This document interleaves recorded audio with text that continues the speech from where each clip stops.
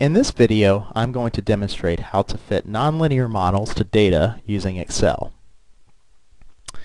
In this example here, I have some voltage versus time data that was taken during a lab experiment. So I have a column worth of time values and a column worth of measured voltage values.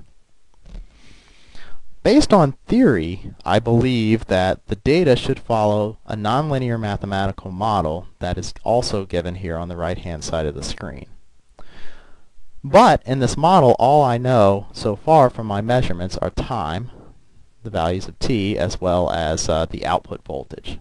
I do not know the parameters A, B, omega, or phi. So I'm going to use a nonlinear fitting process to determine what these parameters are. The first thing that I would suggest when looking at nonlinear parameter fitting is you should plot all of the data. So what I'm going to do first is just make a plot of voltage as a function of time here. And with this plot, we can see that the data is highly nonlinear. It's definitely not a linear function of time. And also, if we try to fit a trend line to this using the built-in Excel functions, we see that there are no functions that will give us this observed behavior in the data. So unfortunately, we are going to have to use nonlinear parameterization or curve fitting. Alright, so the next thing that I'm going to do is I'm going to make some space up above the data that has been collected so that I can enter some different parameter values. I'm going to shift all of this data down by inserting some cells. And I'm going to make spaces for these four unknown parameters. The unknown parameters again are A, B, omega, and phi. And right now I'm just going to put some dummy values in their place, and we'll see what this is going to achieve in just a moment. The next thing that I want to do is I want to, beside the voltage values that were measured, I want to create a model of the output voltage values that I should expect with time. So in this column, column C, I'm going to create a model of the output. Alright, and now for all of the rows of data that I have, what I'm going to do is I'm going to calculate this model based on the parameters that I established here and the certain instance in time at which that measurement or that model should predict the voltage output. So to do so, what I'm going to do is enter this equation into the cell here, and of course I don't want to enter this equation into all of the rows individually, so I want to use the absolute referencing features in Excel so that I can enter the equation once and drag it down through all of the cells. Alright, so to do so, I'm going to start with my equal sign to tell Excel that I'm entering an equation, and the first thing that I'm going to enter is the parameter A.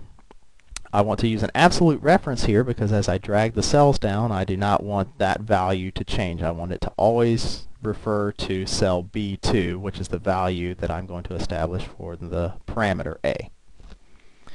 That value is multiplied by the exponential, which is raised to the negative parameter B.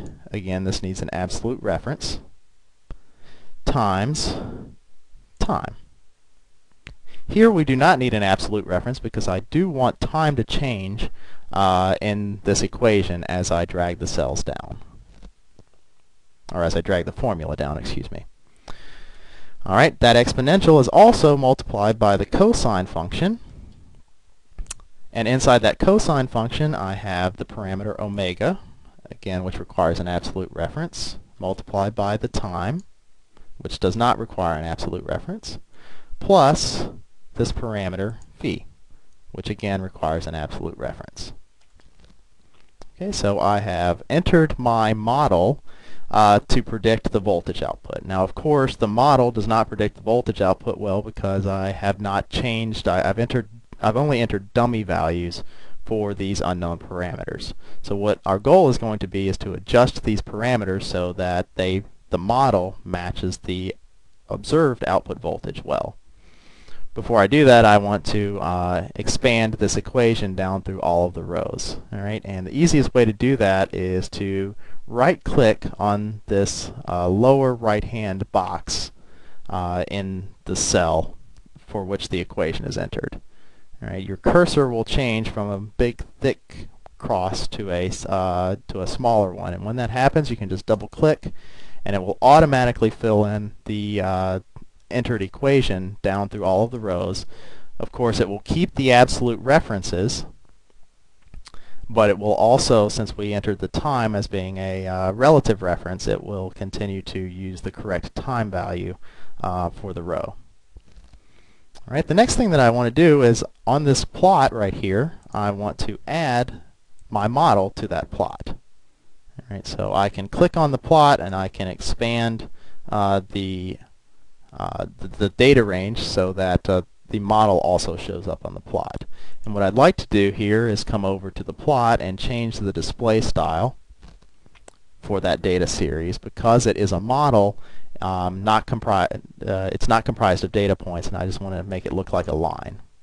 Okay, so I want a solid line, and I'm going to make it black, and then I want no markers on my line.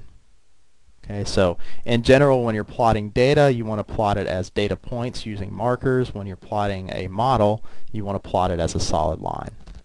Now clearly, the model that we have based on these parameters does not fit the data very well. But we can use these parameters and sort of adjust them to determine what happens to the model. So as I adjust parameter A, you can see that you can see what happens to the model, the black line, as I do that. All right, and you can see that we are starting to raise the amplitude at the 0 point when I change A. The parameter B has an effect that we can discover by, again, entering different values into that parameter B slot. And you see that as I increase the value, my oscillations that I have here quickly decrease. So if I go to a value less than 1, I get more oscillations. All right. I know based on trig that this omega right here, this omega term, is going to affect the frequency, or how fast the oscillations occur. So if I have if I have a larger omega value, I'm going to have larger frequency in the oscillations. And as I adjust that, I see that, well, 3 looks like a decent value that starts to match kind of the oscillation period that I see in the data. Phi is going to be a phase shift, and I can play with that value a little bit and see that as I increase or decrease that value, it shifts how the cosine wave appears. It looks right now, based on playing around with the parameters, that this roughly fits the model. The model roughly fits the data with these parameters. But of course, we want to get better than that. The way that we measure how well model fits the actual data that was measured is the same way that we did it with the linear fitting, through using the deviations. So what I'm going to do is create another column over here, which are the deviations, or actually the squared deviations between the model and the voltage that was actually measured. So I'm going to call this the squared deviation column. And to calculate that, I'm going to take the voltage that was actually measured, subtract from that the voltage that is predicted by the model, and square that. So this is our squared residual between the model and the voltage that was actually measured. And I will fill that all the way down so that I have the squared deviation for all of the time that indicates how well the model matches the actual data that we recorded. Just like with the linear fitting, our objective here is to reduce these squared deviations as much as possible. All right, so what I also need to do is I need to sum up all of those squared deviations. All right, and I'm going to abbreviate that SSD, and I'm going to take the sum of this entire column right here.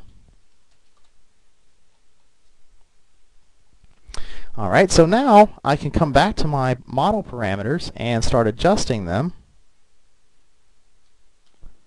to try to decrease the sum of the squared deviations to as small a value as possible. That, again, I want to minimize the sum of the squared deviations here. Of course, I have 4 parameters to try to minimize, or to adjust to try to minimize this sum of squared deviations. And there's a lot of work involved in doing this manually.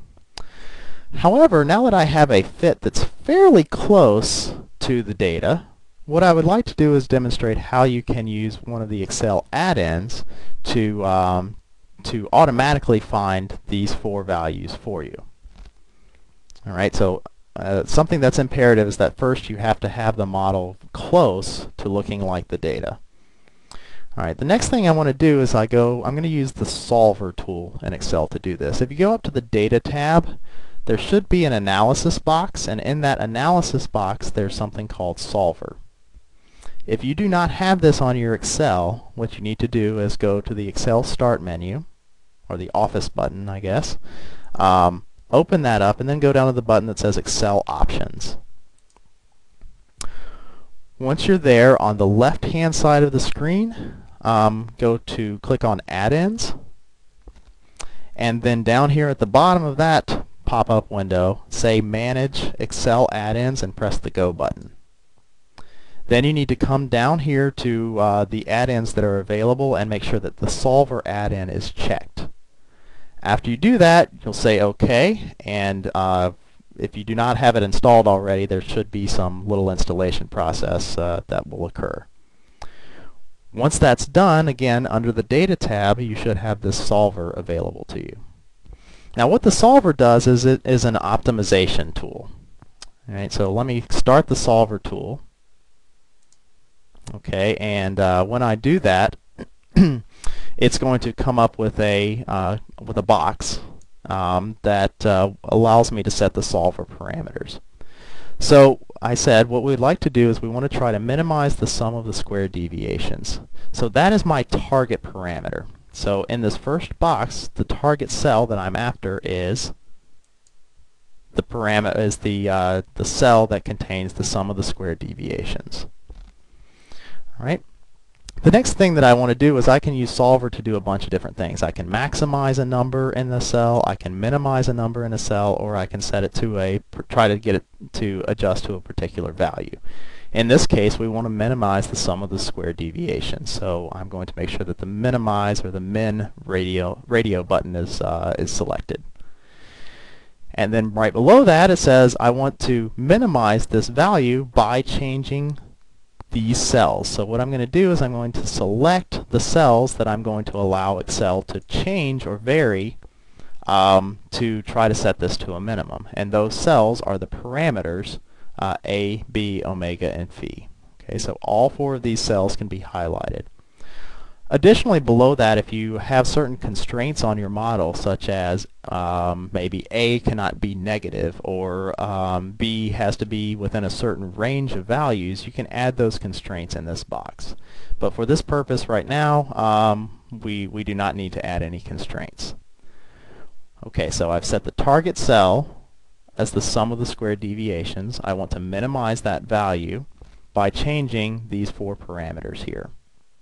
Once you've done that, you can click the Solve button, and Excel will go through a number of iterations adjusting these values until it reaches a minimum in the squared deviations. It's going to give you a pop-up box saying, I found a solution. Do you want to keep the solution? And what that means is, do you want me to permanently change the values of A, B, omega, and phi to be consistent with the values that I use to find the minimum sum of squared deviations? And of course you want to keep that, so you say OK. Now what we've done, based on the data that we have and the model that we thought the data should fit, we've established the parameters A, B, omega, and phi that provide the best fit with the voltage data that we've gathered. In this way, you can fit almost any nonlinear data to a nonlinear model using Excel.